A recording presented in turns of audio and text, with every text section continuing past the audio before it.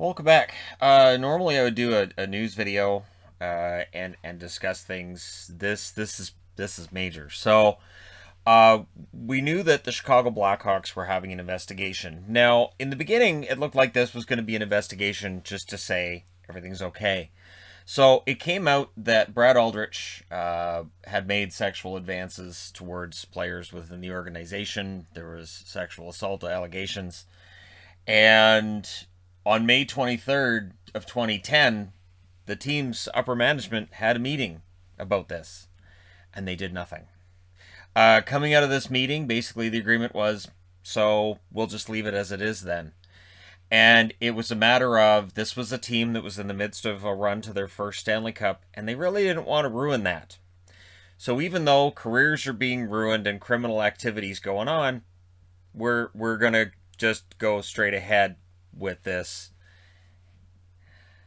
Yeah. Anyways, and the interesting thing is we've been told the whole way along, this is not news.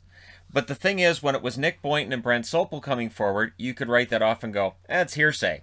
They're just talking. They don't know what they're talking about. They weren't longtime Blackhawks. There are now questions we need to circle back and ask of players who've come out and said, hey, we didn't know anything until the summer after Brad Aldrich was out of the organization.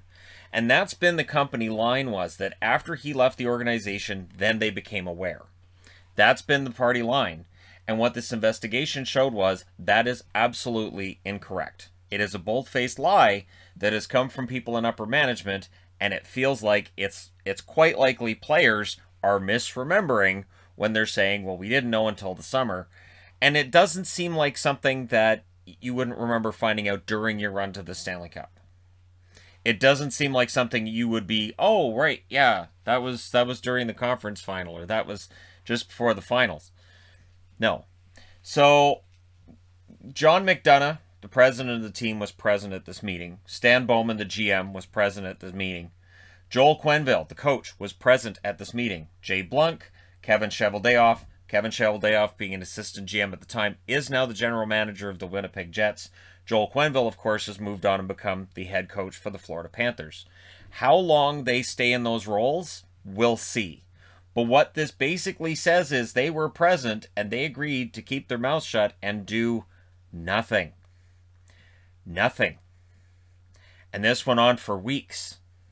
This was a player who was on the Blackhawks, who was made this allegation and started this train running, and nothing was done to protect the player. You don't want to ruin your run to the Stanley Cup, do you? There were 139 witnesses interviewed. It definitely, I will say this for the Blackhawks. We have said the whole way through, this could absolutely be a snow job where they're pretending it's a sham, it's not a real investigation. CEO Danny Wirtz today deserves some credit.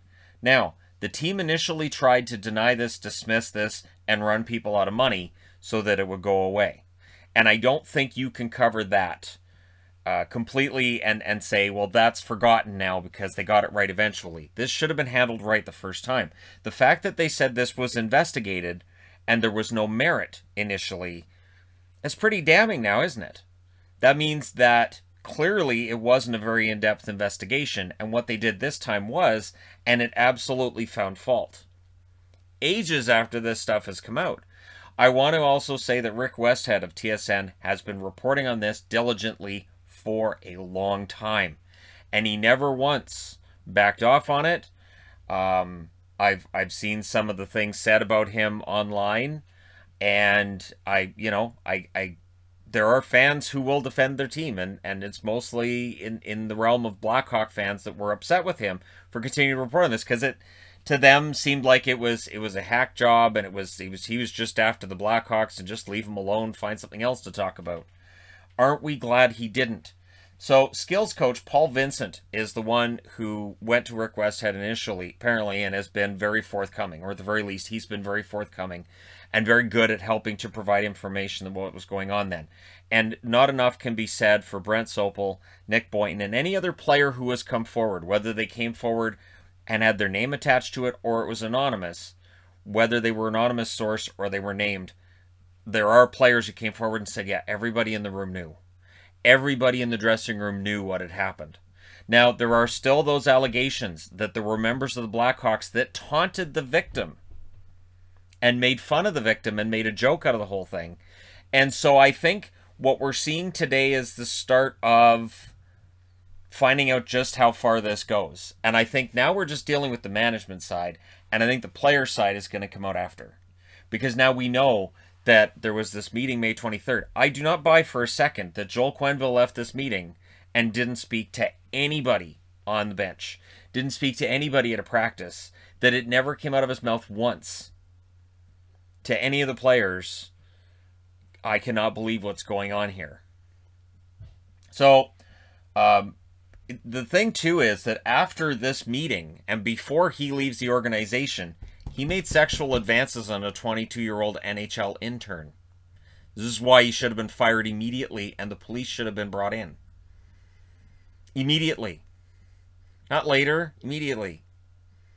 You find this out. You don't sit down and have a meeting. You get the police involved. You bring Brad Aldrich into an office and you say, dude, you're out of here. You're fired. And by the way, the police are waiting outside.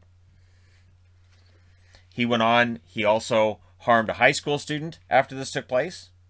That high school student has been suing the Blackhawks. And again, to Danny Wirt's credit, to the Blackhawks' credit, they are trying to reach a settlement with both the former Blackhawk player, who is still unnamed, he's still John Doe, and the Michigan high school player as well. I don't think this is necessarily the end of this, though. Stan Bowman has resigned. He is gone. He is out as general manager, and he has started to talk. So I think he has to be out of the U.S. Olympics. He's been named the U.S. Olympic GM. There's no way the U.S. Olympics retain him now as general manager, so that's going to have to change.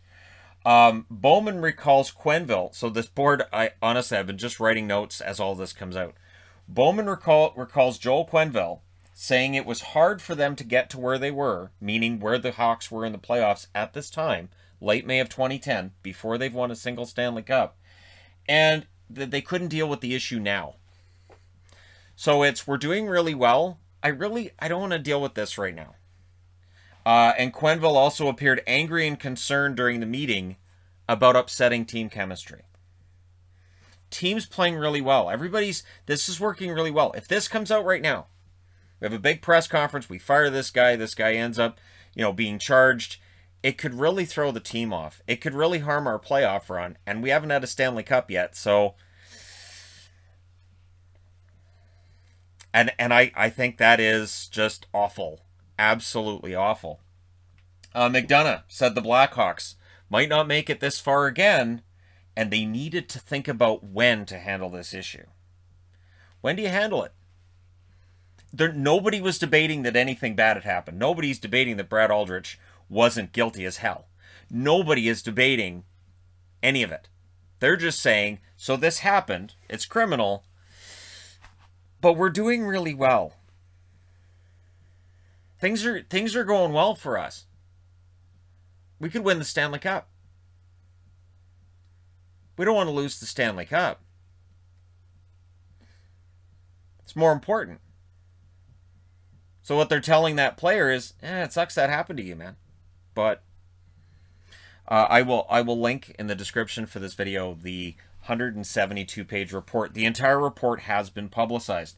And Danny Wirtz has read it, and he says it was difficult and disturbing to read. And no executive from 2010, from when this took place, will be part of the organization any longer. So for Bowman to resign, he resigned before he got fired. And Senior Vice President Al McIsaac is out as well. He was part of the Chicago organization beyond 20 years.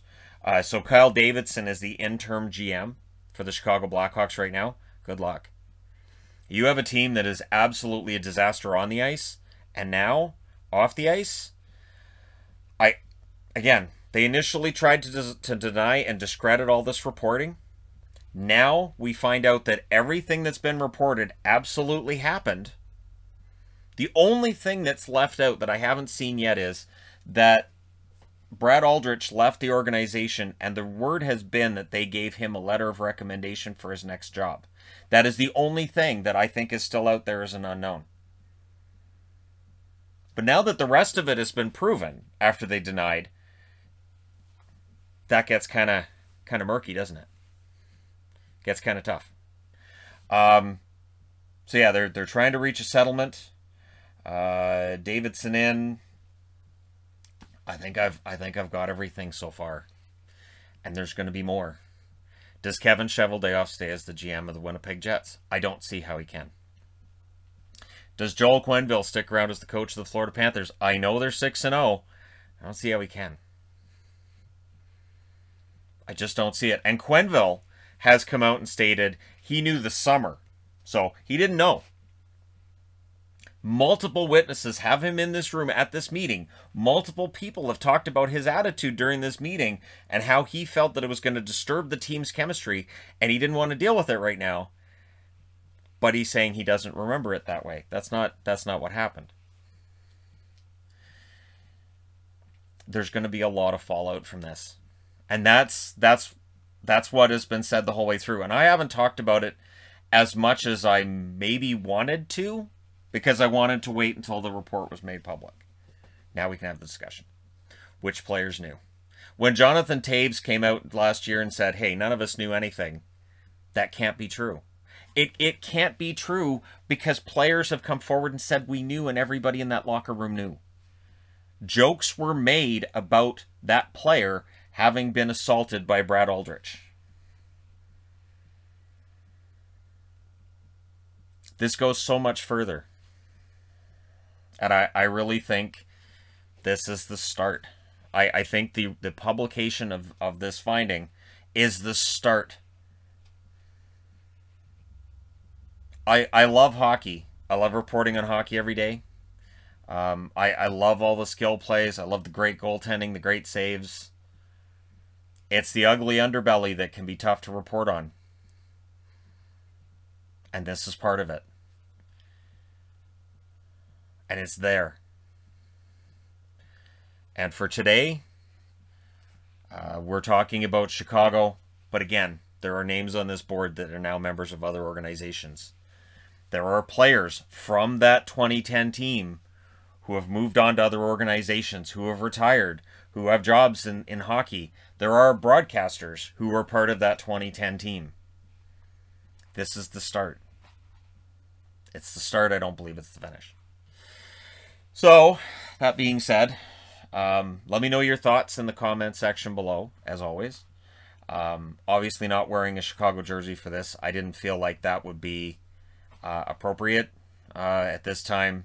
It just didn't. I wasn't even all that certain I'd use the Chicago logo on the board, but I thought, well, I might as well, because it is their organization. This is on that organization. It's tough. It's tough. Because clearly this was something that if Aldrich does this in October, maybe they fire him and just, he's out of there. But because of when it happened, the team said, we're doing really well. Joel Quenneville says, we're doing really well. I don't want to upset team chemistry. And then that puts it on the victim, right? Why did you have to say anything? We're doing really well. Can you just wait? Can you just keep your mouth shut? We'll see how things go. Because eventually I think the John Doe player will come forward, attach his name to it, and I think we'll hear what he went through. And I think that's when player names start getting attached. Because if players come out now and they still say, yeah, we didn't know anything, it'd be really tough not to come forward and go, oh, they knew. They knew. And they talked about it. So we'll see what happens. Let me know your thoughts, though. And again, it's something that I know on our Discord. I know there are Hawks fans who've since all this investigation was coming out and all this information started leaking out, that have said it's hard to be a Hawks fan with all that going on. Totally understood. If this was something in Vancouver, it'd be tough for me to continue as a Canuck fan. Absolutely, yes. So we'll see what happens. Let me know your thoughts. And, my thoughts are absolutely with the player, the victim in this case, the high school student as well, and to the NHL intern, and to anybody else who was harmed by Brad Aldrich in his time. Because we know of the players who've come forward. We don't know about the ones that don't. And there are always ones that don't. So, all right. That being said, thank you guys so much for your time. I hope I attached the proper amount of gravitas to the information on the board, because it's serious. Thank you guys so much, though, for all your support, and I will talk to you again soon.